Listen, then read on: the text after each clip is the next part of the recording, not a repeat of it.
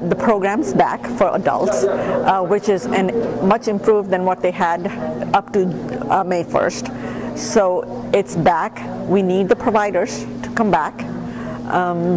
It's an improved Denti-Cal, so hopefully they'll get that message.